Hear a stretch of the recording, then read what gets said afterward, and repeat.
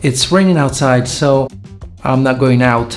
I mean, I could with the Canon R6 and the 16-35, they're weather sealed, so I could, but I've been a little bit under the weather, so I don't think that'd be a good idea for me to go out in the rain. So what I'm gonna do, I'm gonna clean my studio here and make this video to try to figure out whether I can use this lens, the 16-35mm, with my Canon 90D for my studio parts, the speaking parts of my YouTube videos, because with the Canon 90D for this kind of shots I generally use the EFS 24mm f2.8, and I'm sure the EF 16-35mm can give me more flexibility because I can shoot a little bit wider and changing the perspective, changing the field of view, a different impact. So I can set it to 16, that corresponds to a 25 when you put it on a crop sensor camera, or tighter like a 24mm, or even a 35mm. So for sure, I'd get more flexibility.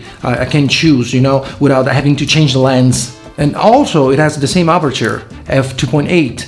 Unlike the 10-18mm, which has a maximum aperture of f4.5. I'll try this Canon EF 16-35mm f2.8 version 2 on my Canon 90D for the very first time. 1 second.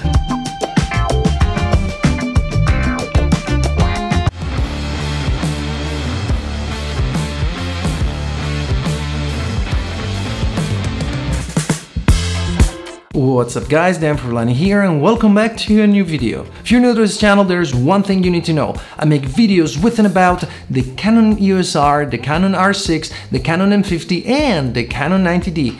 Right now I'm using it. Which one? The Canon 90D with the EFS 24mm f2.8, and I've been using it a lot, especially in this context, like for YouTube videos, for the main presentation, when I talk.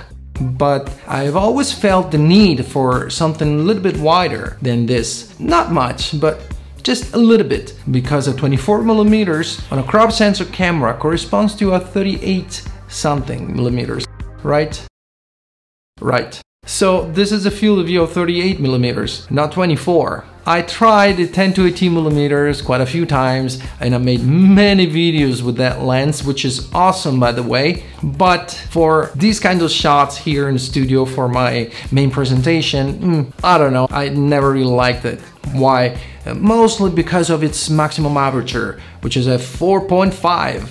Not a fast lens. So as I said, up until now, I made things do with the EFS 24mm. But I recently got an EF lens, the EF 16-35mm f2.8 version 2. Of course, I'm not gonna get the equivalent of a 16mm. You have to multiply that times 1.6. So I get like a 26 something, around 25, 26. Help me, something like that, but definitely much wider than the 24mm, which as I said corresponds to a 38 something, 38ish. And also the maximum aperture of the 16-35mm is f2.8, just like this one.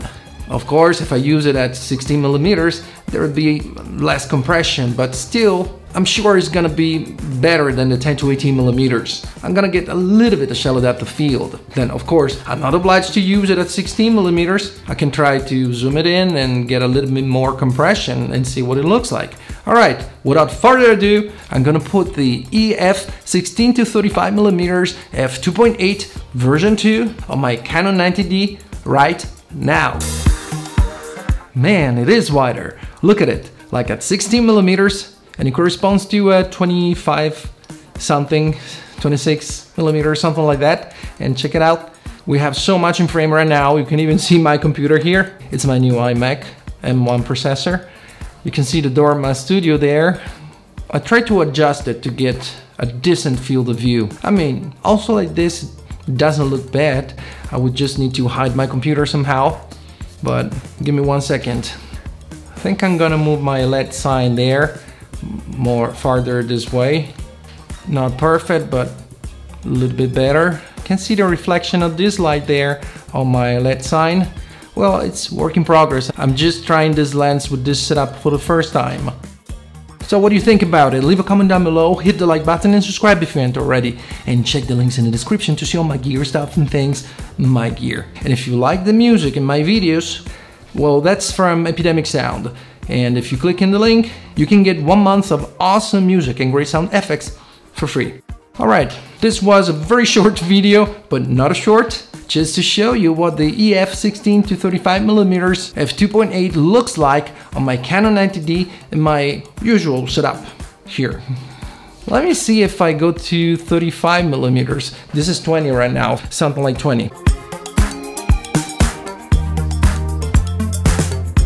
And this is 35mm. It's much tighter. We get more compression and everything. But let's go back to a 20-ish solution.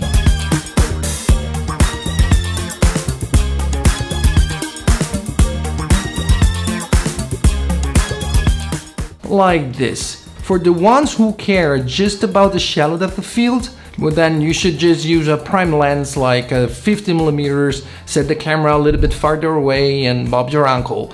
But if you want your indoor shot to be wider and get this particular effect, or even like this,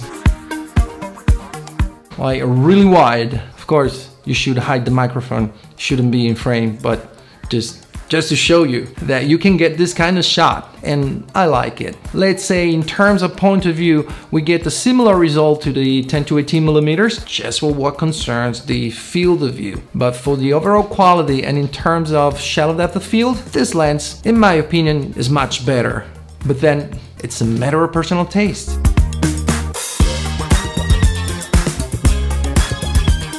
Well, I kinda like it like this. But anyway, I just wanted to show you this in this one video. I'll keep playing around with my setup and try to arrange it the best possible way. Now, my next video will be about the Canon R6, and I'm not gonna tell you anything. I'll just tell you that it's gonna be a collab with some of my fellow YouTubers. So if you're interested, make sure you subscribe and activate the notification bell. Alright, I really hope you enjoyed this video. If you did, smash the like button, subscribe if you ain't already, and I'll see you guys in the next video.